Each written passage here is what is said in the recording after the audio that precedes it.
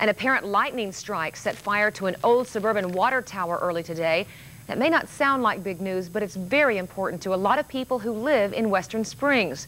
The water tower is not only one of the oldest buildings in the village, it's also the home of the Western Springs Historical Society.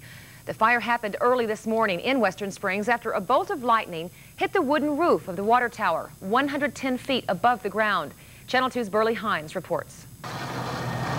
Flames raced through the Western Springs water tower early this morning, threatening to destroy a village treasure and the written history of the village. The tower is also the town's historical society. It was built in 1892. The fire was contained to the roof.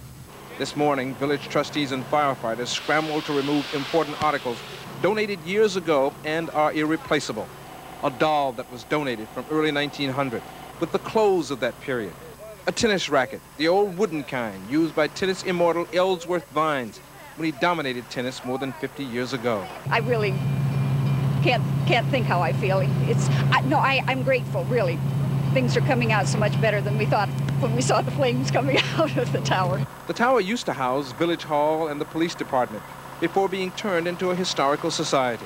Essentially, all of the documents and the memorabilia that have either been donated by citizens, other communities, or other countries, for example, such as our sister city in Rugeley, England, all of those mementos and so forth are housed in that museum.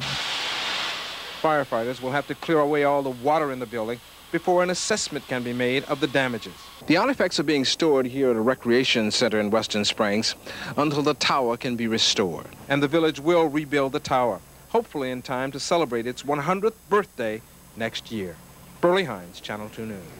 Western Springs officials say last night's lightning storm was the most severe in recent years, but it was very localized.